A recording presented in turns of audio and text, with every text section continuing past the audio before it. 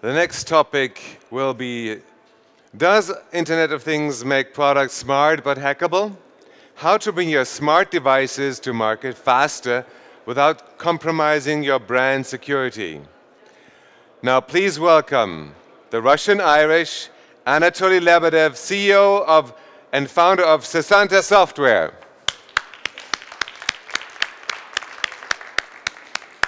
Hello, everyone. It's loud. As Georg mentioned, my name is Anatoly, and I think a bunch of people left and actually missed the most important part of today's. And I'm telling you, just stay with me. So before I go into presentation, which is titled, and there you can see the topic, I'd like to have a bit of a game or whatsoever. You probably noticed I look a bit different. I look like a football fan, which is not exactly the truth. Today is a special day, actually. Today is the 17th of March. Does anyone know what 17th of March means to Irish people? Who knows that? 17th of March. 17th of March. What does it mean for Irish people? Any idea? Yeah. St. Patrick's. St. Patrick's. That's it. It's St. Patrick's Day today. It's probably the most beautifully celebrated kind of day in the world, apart from the Christmas side. It's actually one of the widest celebrated as well. As of now, you can have maybe tens, if not hundreds of parades happening around the world.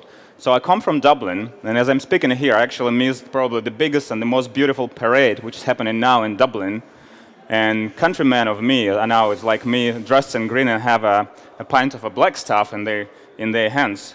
And I kind of don't want to be different. So I got some Guinness with me from Ireland. It's actually real Guinness, guys. I heard Germans love Guinness, and your Guinness is a bit different. So I don't want to celebrate myself alone. What I'd like to do is actually this pack of Guinness will go to the best question, to the person who will ask the best question on the end of this presentation. So I'm going to put it aside so you can see it's actually real. No, put it on top. We want to see it all the time. No, I'm going to stay here. I'm going to keep it close to my heart. So stay tuned and get your questions ready. I'm going to get this scarf away because it's actually pretty warm. And I think this fella here likes it better than me. So with all that, without further ado, let me get straight into the action on the topic and IoT and security. So a lot of people here and a lot of companies start thinking about getting their devices connected and basically getting all the benefits of that. But at the same stage, they're thinking about security and how to do it properly. So as the course of today's presentation, what we're going to talk about is to have a bit of overview of IoT growth and revenue opportunities. So maybe some of that would be quite known to you, but nevertheless, we'll have a brief look into the history. And then we talk about the IoT security risk and how do you get it right. So let's walk the memory lane and see what IoT is all about. So IoT, or Internet of Things, has been hot child on the block for about 3-4 last years. Top of the news, everybody's crying IoT is there. IoT, not many people understand that it's not something new. It's actually effectively just another name for machine-to-machine. And machine-to-machine has been there for at least a couple of decades, since 1970. And a couple of things actually changed in the last decade or so, which actually enabled the whole IoT paradigm. And I'm going to talk about a few of them. So first of all is the Moore's law. It basically become possible to have a piece of hardware as small as like thumbnail. I actually have a piece of hardware on me. You can see it's pretty small.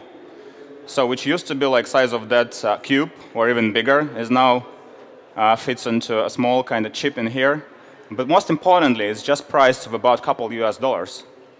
So imagine about that. And it has Wi-Fi inbuilt in. So you can actually literally integrate it into anything, into even pack of the Guinness if you want, and track it and receive all the data. So this is the Moore's law, which brought the price of hardware and the capability of hardware down significantly. And the second, which is actually quite important as well, the infrastructure and connectivity become quite ubiquitous. You now have broadbands in all of your houses. People think of Wi-Fi as something as normal as electricity or water in the places they live or they walk in. Most of the cafes, if they don't have Wi-Fi, it's actually a pretty big problem for them. And 3G and 4G cover in half of the globe. Literally, like everywhere you go, you have the 3 and 4G connection. And what's more important, people don't really think about what's the price of it. If I ask any of you how much you pay per megabyte of data you consume on your broadband or your 3G, you would probably never know, because it's actually so cheap that you don't bother. So all that enabled what we know now as an Internet of Things. because the price of connectivity and the price of hardware became as low that it created a lot of opportunities for something which wasn't connected before to be connected now. And then if you look at the hype and analytics looking into that, someone like Gartner predicts 20.8 billion of devices to be connected in the next 4 to 5 years. Just think about it. It's more than threefold increase from what we have right now, and that will all come online. And if you look at the market size opportunity, it actually, analytics saying it would be 1.9 trillion of US dollar opportunity. So we're actually at the beginning of the pretty big wave, and it's down to us if we're going to get this opportunity or not. But just to give you a bit of a comparison, let's actually look briefly on the trends, what happened to the personal computing, mobile, so smartphones, and what happened to IoT. If you look at the very first graph, the personal computing, the gray line down there, the longest one, it actually took over 10 years for personal computer to reach a mark of 1 billion devices to be installed. So mobile phones and smartphones, let's say that it took them less than 5 years to reach that landmark. And look at IoT, it's actually exponential growth. It's already over 1 billion, and it's just, consider it to be just at the very beginning. It's going to be tens of billions, if not hundreds of billions of devices connected. Pretty much everything. If you look at this room, let's say if we meet 5 years from now in CeBIT, at this very stage, though I hope we're going to be on the central stage, so at this very stage, on our bodies, in our homes, on CeBIT, pretty much everything going to be connected. And most importantly, we wouldn't even know now what kind of devices we're going to have, because those devices, they hasn't been invented yet. So it's businesses like yours, manufacturers, vendors, enterprises, they'll bring this next breed of connected things. And we're going to have a lot of fun with them. So another important statistics provided to us by Cisco researchers is actually, they looked at the verticals and the value split between them. And what's interesting here is that about a third, 27% of the whole value will come from the manufacturing piece. So how many people here in the audience represent manufacturer or some sort of business which produce piece of device or electronics? Just raise your hands. So about 10. Okay, it's great. So you guys on the good position, because you're going to grab a third of that market. Actually, you have an opportunity to grab a third of that market if you're willing to. And why is that? You would ask me, why is that important for the businesses to even consider? Why would you connect something online, thing or device or other equipment? So first of all, you think about higher efficiencies and an opportunity to have a post-sale connection with your products, right? You can have analytics coming from that product telling you about what's happening. You can allow preventative maintenance. So basically, you can actually ring to your customer and say that the device they bought from you 3 years ago actually need a bit of a service, and you can provide them that service, which is not possible now. You basically answering consumer demand, because people actually more and more go into the mode that they control things, and they would like to control the things they own. And without them having this opportunity coming from you, it's actually pretty difficult. And last but not least, probably the most important is an additional revenue stream. Any business trying to maximize the revenue streams, any business trying to improve the product they have right now by actually getting more value out of that. So with that hardware I showed you, and with the many more coming into market pretty soon, for the fraction of cost, you can have a significant revenue stream into your business. And that's actually one of the key drivers. I don't need actually to sell you the IoT opportunity. I think most of us in this room and on this planet already understand that there is an opportunity for their business. It's just the matter of how to be connected.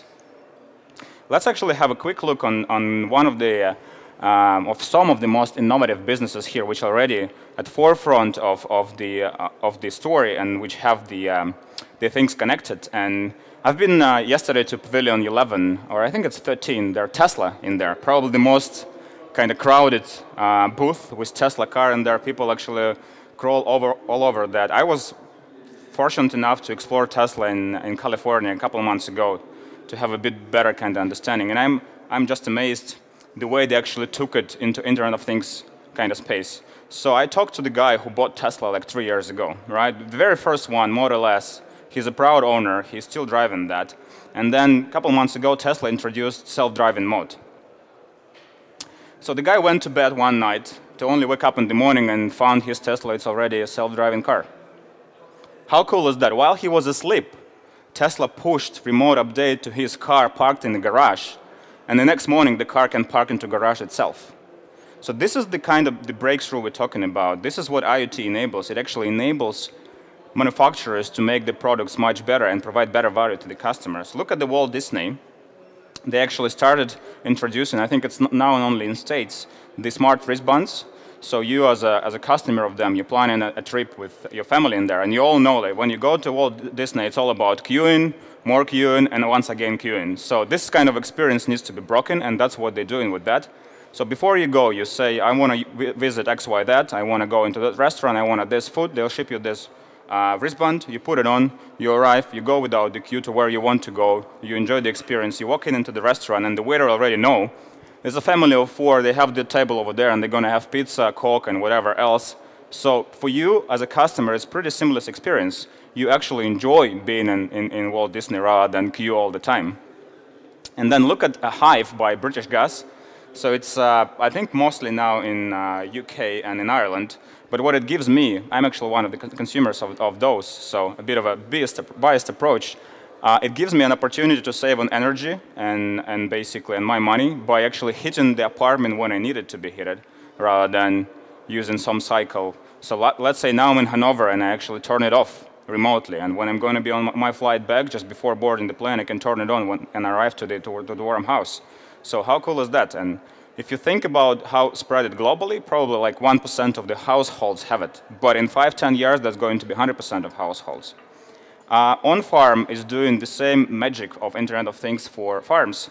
They basically enable farmers to have a better understanding of what's happening with their crops, the temperature, the soil, everything they need to know, provide them the analytics and statistics so the farmers can actually concentrate on what they do best, making sure the thing is growing and they supply it to the consumers rather than worrying about the conditions and everything else.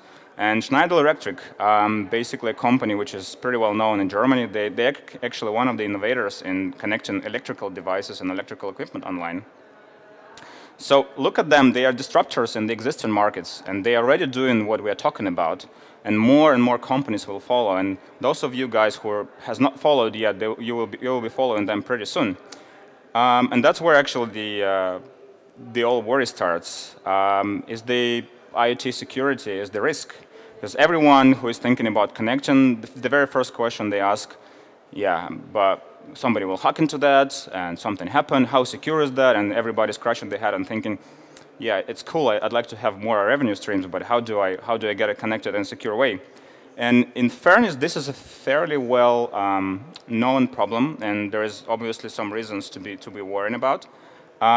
First of all, somebody can get access to your consumer data, obviously to company-sensitive data.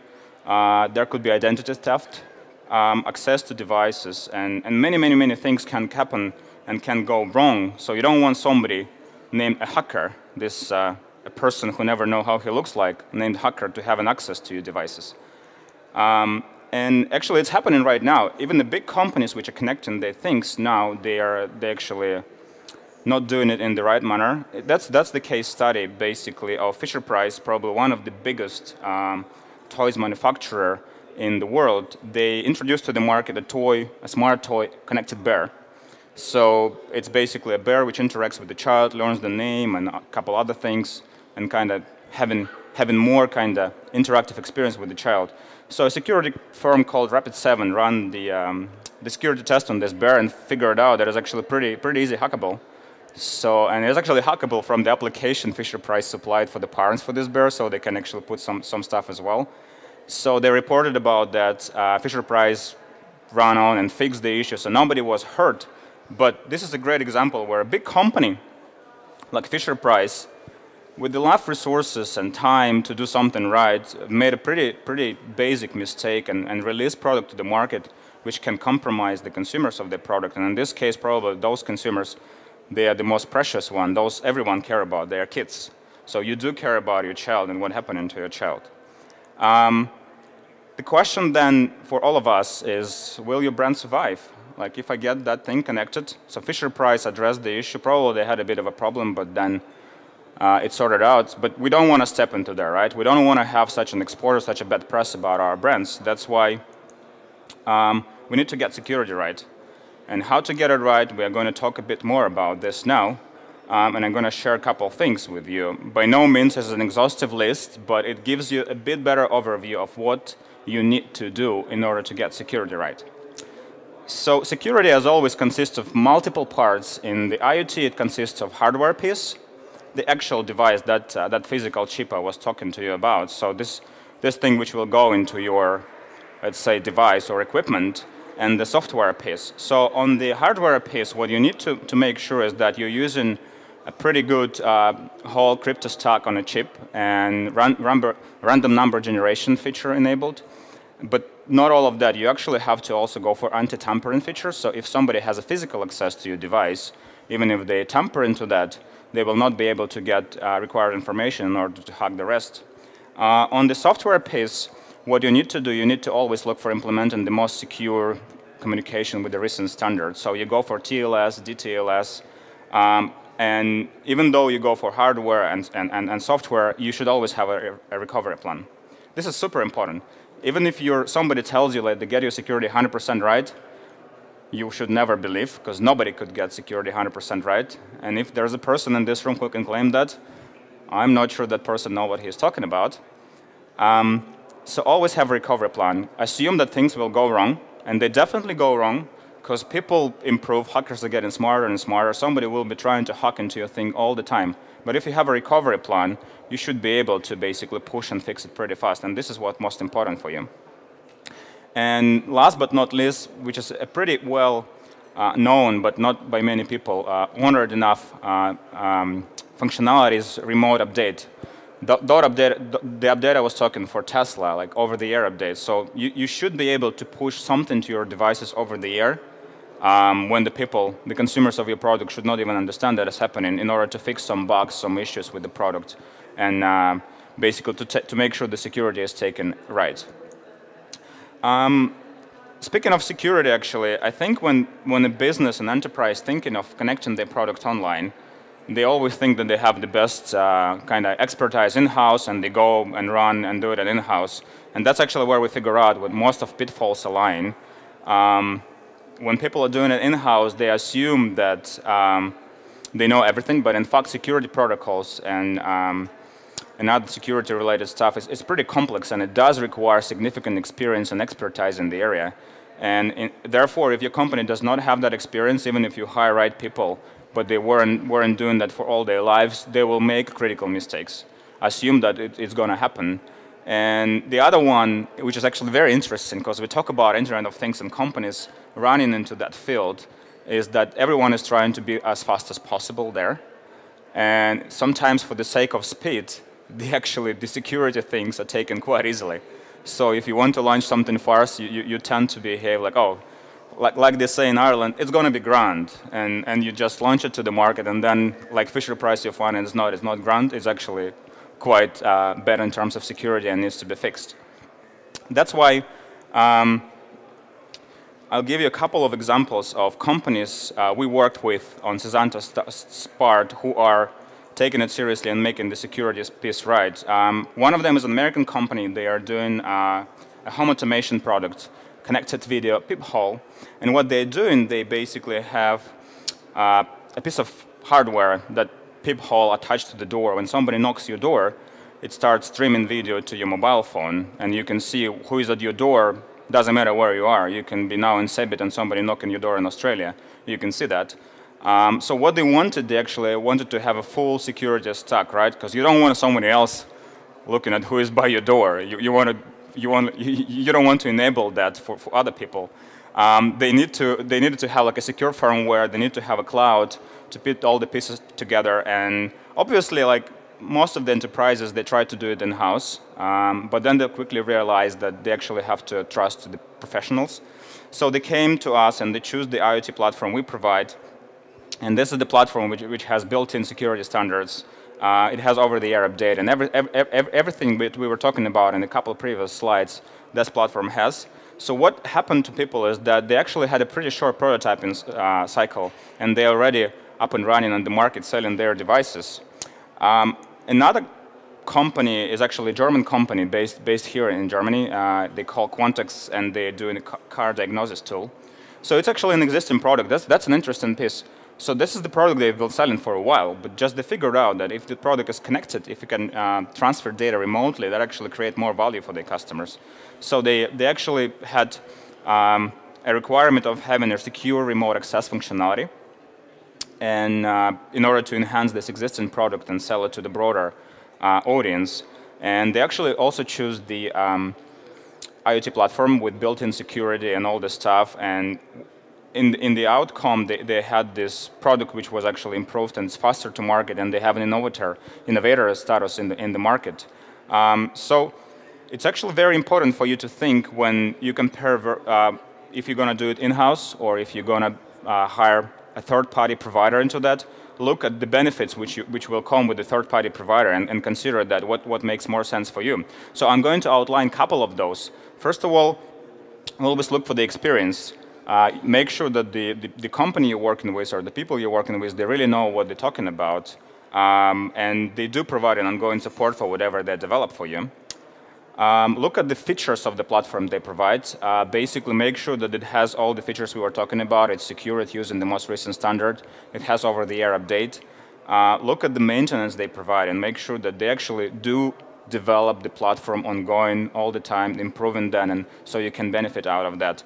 Last but not least, I think from the experience we have so far, hiring a trusted third-party provider to do that for you is actually turning out to be much more cost-efficient than to run it internally, significantly cost-efficient. If you want to try it yourself, you're more than welcome, and then you can share your feedback.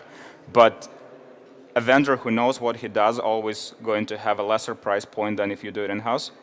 And then the time to market, which is most important, is pretty short. So without further ado, let me actually look at the whole development cycle. There's actually a diagram, actually a couple bullet points showing what's happening on the hardware and software piece. So as a company, Cesanta can help you on two fronts, hardware and software. We can actually help you to prototype your hardware, to do the electronic blueprints, to do the PCB design, and then once we go into the software piece, we can do the firmware piece which runs on the hardware, and the cloud piece which runs on the cloud, and the rest can actually be taken care of by you. So this is a quick overview of the platform itself, and I guess this is not a big surprise to most of you. So it should have a firmware, the piece which is actually sitting on the device part, right, which enables the device logic, what needs to be transferred, how it needs to be controlled. It should have a cloud, which basically considers and getting all the data in. And we do have also remote update, over-the-air update. We do have an APIs to connect to the existing ERP or cloud systems or solutions you are using. And all in all, this is a full-stack IoT system which can actually be tailored to your business need in a fairly quick time and enable you to get to the market faster for the fraction of cost. And you may ask actually why I'm talking to here, and this stage was pretty busy and going to be busy for the rest of today. Why actually would you go with someone like SmartJS or something like SmartJS? And how is it different from everything else on the market? And I'll tell you how. So first of all, which is one of the most important things, this system has state-of-the-art security, scalability, and reliability. In fact, our core engineering team, they are former Google engineers, so they actually know what they're talking about. For decades, they were building the most secure and robust background and actually back system on what Google using for the product called AdWords and basically Google search. We are hardware agnostic. We give you a choice to pick the piece of hardware you want. We don't want to dictate that. We don't want to do the vendor lock like many others doing. We do provide remote management and remote update functionality. We have seamless interoperation with other clouds. Let's say if you're using Amazon IoT or Microsoft Azure, we can integrate with them. We do have our very own JavaScript engine, which can actually enables you or engineers on your side to finish the device logic in JavaScript, which no one else can provide now. If you fix to C++, we can also do it in C++. That's not a problem. And it's an open source. There's not that many people out there who are providing open source solutions. You can actually, as we talk now, go to Cesanta.com, download the piece of firmware, get the chip out of my pocket, connect it to your computer, flash it, and have a prototype by the end of today. If you point me someone else who can do it in this room, I would be happy to talk to that person. So with all that, let me tell you a bit more about Cesanta. As I mentioned, we're an Irish base. You can see that scarf and the Guinness. That's something we enjoy quite often in Dublin, a great Guinness. We founded the company in 2013. As I mentioned, top engineering team coming out of Google. We have another product called Mongoose Web Server. Some of you might know that it's been on the market for quite a long time and having over 1.5 million downloads. We develop in Smart.js, a full-stack IoT platform, and we are proud to serve, even being a relatively young company, we are proud to serve customers like NASA, Dell, HP, Samsung, Intel, and many others. So this is Cesanta, all for you. Thank you very much for your time, and I'm really looking forward to the questions of you. Thank you. Thank you, Anatoly. Your questions, things you'd like to know. Think of your business. What would matter to you? Don't be shy. There should be a question. I'd love to get some questions.